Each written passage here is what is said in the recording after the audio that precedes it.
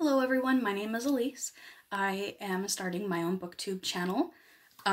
Here in the next week or so, I'm hoping to do a get to know you video. And I also have a plan for a giveaway at 50 subscribers to give away my Fairyloot special edition of A Curse So Dark and Lonely, which I'm planning to be one of my first book reviews for this channel. The first thing that I thought I would do, however, for my videos is today I have my limited edition copy from Fairyloot of Girls of Smoke and Shadow that I pre-ordered. It took me a little bit longer to get it than a lot of the people who got it because I'm in the middle of a divorce right now, and when I pre-ordered it, I had it shipped to my ex-wife's house. She wasn't home when they delivered it, and so they sent it to the local USPS office, but I had to get in contact with Fairyloot, and anyways, I just got to pick it up today, so I'm really excited. So I wanted to go ahead and unbox that on camera with you guys. So here goes nothing. Here's the box. I haven't even looked at it yet. I just have seen the pictures.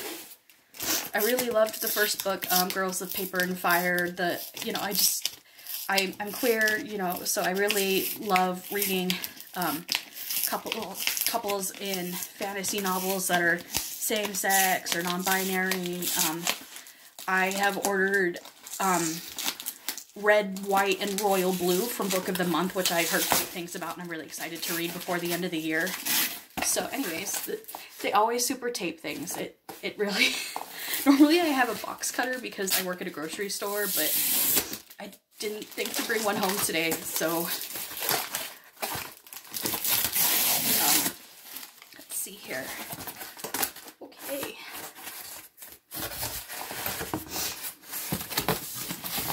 Two layers of cardboard, well protected, which is good. This is the first one I've gotten from Fairyloot that isn't part of a subscription box, so it's good to see that their individual books are also really protected.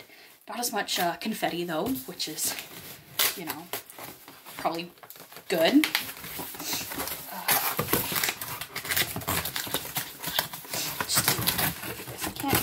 There it is. It's got a nice little fold. Oh, it's just absolutely gorgeous. I love these teal edges, which coincidentally kind of match my hair. Didn't plan that, but, fun. Looks like that's Lee and Ren on the front.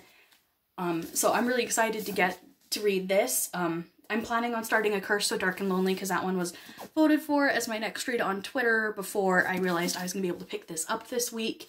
But I do plan on reading this before the end of the year, so hopefully we'll be able to talk about it more when I do my first,